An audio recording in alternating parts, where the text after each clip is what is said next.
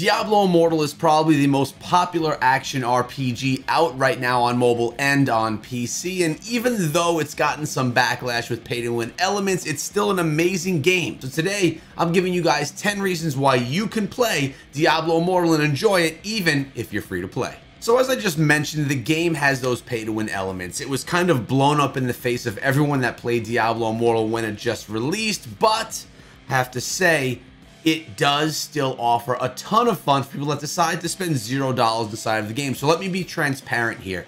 I played both alphas and the beta of Diablo Immortal, and throughout that time, I had spent money in the alphas and betas because I was testing out the stores. All of that money was credited back to my account, so when I got the real game, I was able to spend that money that I spent on the testing rounds inside of Diablo Immortal. So what I did was I spent about $200 that I had previously spent in the first month and a half of Diablo Immortal, bought some packs, bought some gems, and essentially I was good to go. Actually, I didn't buy gems, I bought crests, which turned into gems. Since then though, I have decided to spend almost nothing inside of the game. That's another 2.5 months prior to me making this spend. In that time, I spent $5 per month. That's right, only the $5 battle pass, and I've gotten the battle pass every single month. That's all I'm spending. That's all I plan to spend moving forward. Now, why is Diablo Immortal still a great game for me, only spending $5 a month, or maybe for you who doesn't want to spend anything? There is so much to do inside of the game, and if you take a little bit more of a casual approach to it, and you don't need to be the best in the world in PvP, and you don't need to be the best in the world on leaderboards, which, let's be honest, even if you spend thousands of dollars on the game, chances of you being the best are quite slim. So if you take a casual approach, if you play all the different things that the game has to offer that I'm going to go over inside of this video, you can really enjoy yourself and have hours of fun per day playing the game completely for free. So really, tip number one is, just relax, chill, enjoy the game, play for free. Give them $5 a month to support the game, get yourself a battle pass, enjoy Diablo Immortal, and everyone can stop complaining. Number 2 on today's list is the team. Diablo Immortal has a team dedicated to continuously update the game. So they've put in stone right now, they're gonna do an update every other week. So every 2 weeks, we're gonna be getting an update. One is gonna be a battle pass and a new Heliquary boss, and then 2 weeks after that, unless of a big, huge update is on the way, we're going to get another update with some type of events and things like that inside of the game. So when you're about to dive into a game that takes a lot of time, a lot of grind, you're going to want something that you know the team is dedicated to, so over time the game survives, it lasts, it's profitable, so the dev team doesn't give up on it, and one that's going to continuously get better and grow with time.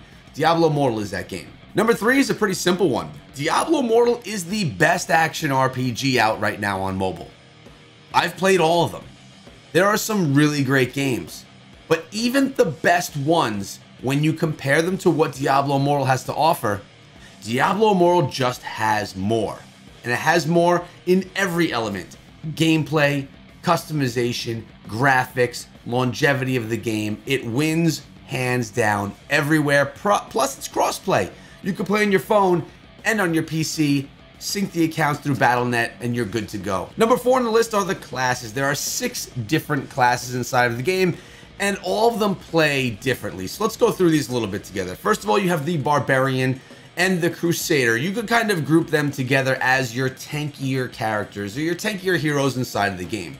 Then you have 2 hybrid style characters, one being the Monk, which is another melee style character, but definitely not as tanky as a Barbarian or Crusader, but more bouncy, jumping off the walls, doing a bunch of acrobatics that are just really a ton of fun.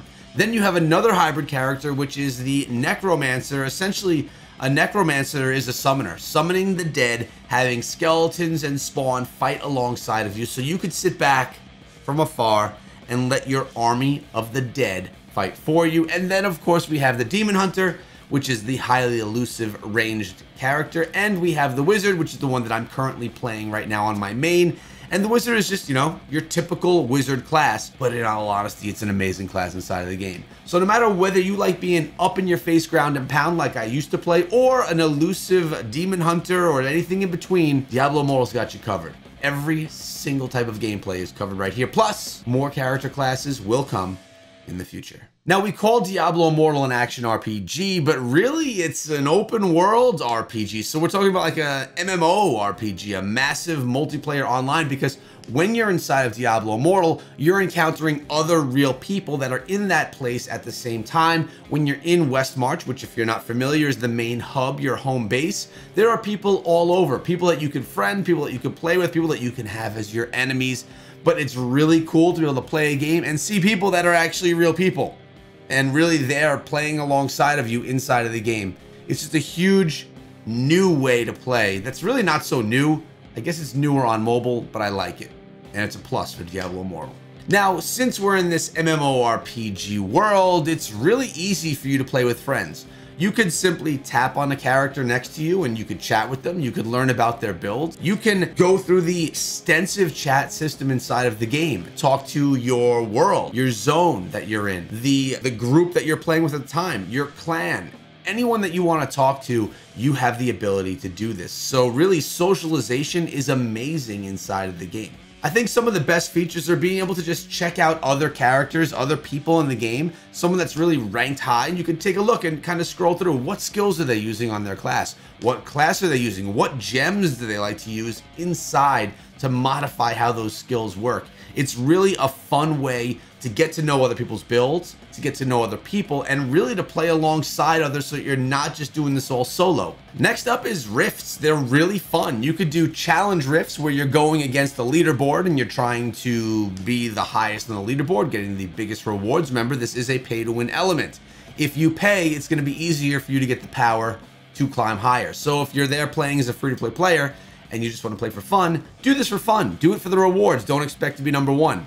I don't. You also have Elder Rifts, which live right next to the Challenge Rifts. And Elder Rifts are where you could put your rare crests or your legendary crests in. And even if you don't, if you go bare with no crests, you have to go through, defeat enemies to eventually spawn the end boss and take down the boss for rewards. Rare crests will get you some rewards. Legendary crests will guarantee you a legendary gem, which then you could use to either slot into your gear, to use as food to upgrade better gems, or maybe you'll get lucky and get one of the best gems in the game. So we're just talking about challenge rifts and how if you want to play for free and casually that you just play for fun. Well, PvP is along those lines as well. So PvP is the next topic. PvP is great. I think there's a lot of work to be done inside of PvP, inside of Diablo Immortal. I think that they plan on doing this stuff. I could see it evolving very much over time. PvP is in the game. Battlegrounds, we have the Echoes event. There are things in the game where you are participating in PvP. This tells me that the mechanic is inside of the game to do PvP. For ranking systems, for skill-based ranking. So the players that are big ballers and the whales are going to spend a ton of money, they'll be fighting it out up here. And free-to-play players will be hanging out in here. And people that casually play and barely log on, they'll be fighting it out down here. And everyone can have their fun in the bracket area where they are appropriately going to be placed. So we don't have to fight those whales because they're up top. And we're more in the middle of the leaderboards, crushing it over there, having some fun. PvP, if you don't take it too seriously and you just do it for enjoyment and for rewards, is awesome. Next up is character customization inside of the game. Not only can you customize your character when you create it, you can make it look and do whatever you want it to do. You can give it purple hair if you want. I personally don't care about this, but a lot of people do.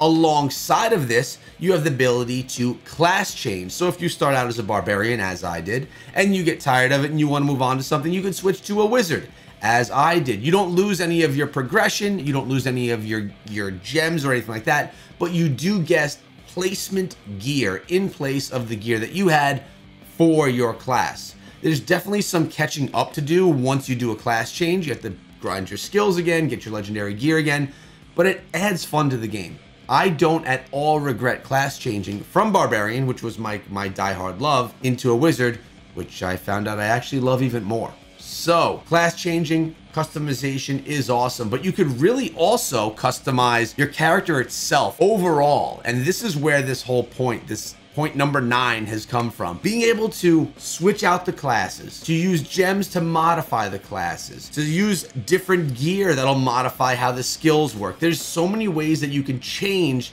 how things work and change how your character class has been built. It really allows you to be able to customize how you attack, how you battle, and what the game feels like for you when you play. So being able to have that customization on all 3 of those levels is huge. I think it's a great plus for Diablo Immortal, another reason to play. And finally, free players get rewards too. When Diablo Immortal came out, a lot of hate came out about it, how it was pay to win. A lot of this hate was because you had some large streamers that were really bringing in the herds of people around it and building up the hype for something that, in my opinion, didn't have the worth of being hyped that much. Now, is it pay to win? Sure. Are hundreds of other games? Yes. But as long as we know this and we could be safe about how we spend and be smart about how we spend, if we spend it all, we're okay. So the cool thing is, I feel like Blizzard saw this and they were like, oh crap, what are we gonna do now? So they've been implementing new ways for free-to-play players to get more of these legendary crests or eternal legendary crests, which the difference is legendary crests, you can't sell anything that you get from them. Eternal legendary crests, you can. So essentially you could trade them for platinum, which is great because you could spend platinum on other things. It's a premier currency inside of the game. I know I'm going off on a tangent, but because they noticed that the free-to-play players needed more love, there are more events that can get free-to-play players legendary crests, more rewards for running Elder Rifts without legendary crests. You can get runes, and those runes can be turned into legendary crests for gems. So what I'm trying to say is, Blizzard's listening. They realize that free-to-play players want more, and they've slowly been giving more. Do I think they're just going to give them away like hotcakes? No. But is there going to be opportunity? Yes. For example, the other day, I had 3 legendary crests that I got from rewards inside of the game. I ran 1 Elder Rift with 3 legendary crests, and I got myself a 2 out of 5-star Echoing Shade gem. This is a gem that I needed for upgrading my other Echoing Shade. Is a 2 out of 5 the best you can get? No. A 5 out of 5 is. But is it a rare gem and hard to get? Yes, it is. And I was very happy, very satisfied getting this gem because I got it for free from a reward for completing an event. And if I wanted to, I could have sold that thing for 50,000 platinum. I'm sorry. But I chose to use it because I need it. So Diablo Immortal has so many ways that we can all enjoy. I hope you guys found this video useful. Check out my videos that I pop out all of the time for you, focusing on Diablo Immortal. Subscribe and ring the bell if you're interested. Have a great day and be good.